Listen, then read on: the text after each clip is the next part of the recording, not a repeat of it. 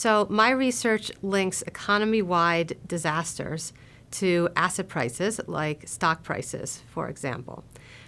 This is research that I, along with others, have been pursuing recently. It's really taken off over the last 5 years, and it's certainly gotten a boost from the financial crisis. In this research, part of it draws on historical data on consumption disasters from the United States and from elsewhere in the world.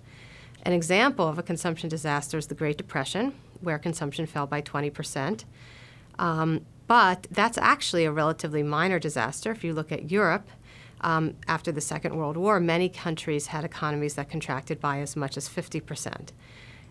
If stock prices fall in the event of a disaster, then that is an important risk that investors take into account, and that can explain why in normal times we have such high returns on stock prices, which has long been a puzzle.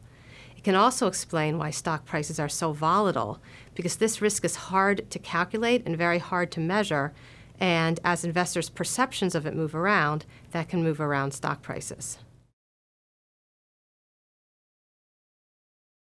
So the first takeaway is that the world is risky, that there are these risks for consumption disasters, and that's reflected in stock prices, and that's why we see such a high realized return during normal times when we don't have disasters. Also, one of the reasons that stock returns are so volatile is because of these fears of a disaster. Now, you might think of these fears as overreaction because often the disaster doesn't happen. However, is it overreaction, or do people really have a reason to be afraid? Certainly in 2008, it seemed like we had a reason to be afraid. Well, stock market volatility has been a puzzle for a long time. So what surprised me is that when we put this international data from disasters into a model, that this really could explain the magnitudes of stock market volatility that we see. Part of it is investors' risk aversion. So when you have numbers like even a small probability of a 50% decline or even a 20% decline, that really influences investors' behavior. Unfortunately, I think some people have a wishful thinking view of the stock market, that if you just hold on long enough, that you're guaranteed to get some of the high rates of return that we've measured over the post-war period, these rates of return being 12%, that this is just something you're going to get if you keep holding stocks. Well, that may not be true. Now, this is not a measure that investors shouldn't hold stocks.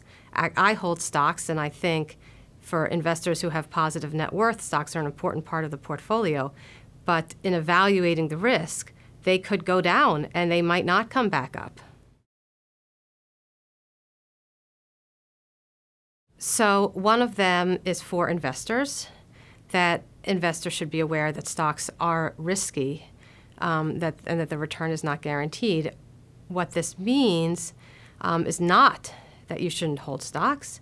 It's just that given that stocks might go down, holding stocks in, say, an environment where you also have leverage is putting yourself under a certain amount of risk. Leverage could include a mortgage. Leverage might include a job or employment of some kind where your income is very much subject to the stock market.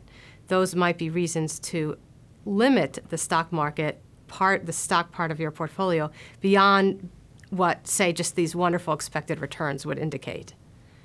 That's number one. Number two, these concerns about rare disasters have been part of what's been pricing stocks for a long time. And to me, that suggests caution on the part of regulators because I think it's just going to be very hard to eliminate this risk.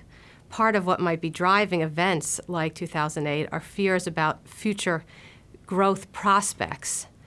And those kind of fears are very hard to eliminate. So if you can't eliminate those fears, you can make the economy less risky by, say, having less leverage on the part of financial institutions. people have been researching the stock market for a long time. What sets this line of research apart is the focus on these tail events. And we don't assume, for example, that risk is normally distributed. Now, that's a technical term. What the normal distribution implies is something called the bell curve.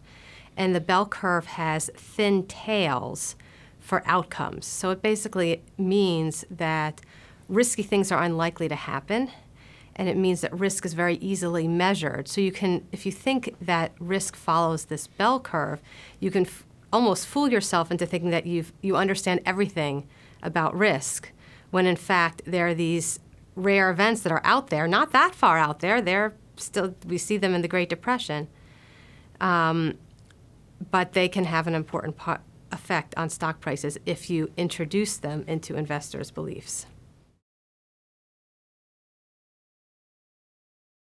I'm looking into links with the macroeconomy.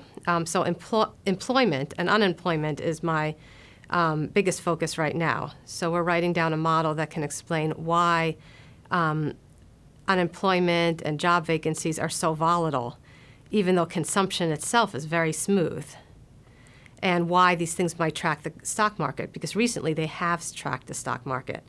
And a big part of it is, like investing in the stock market, investing in hiring is something where you need confidence that the economy is going to be stable going forward. If you lack that confidence, you don't want to put forth this investment.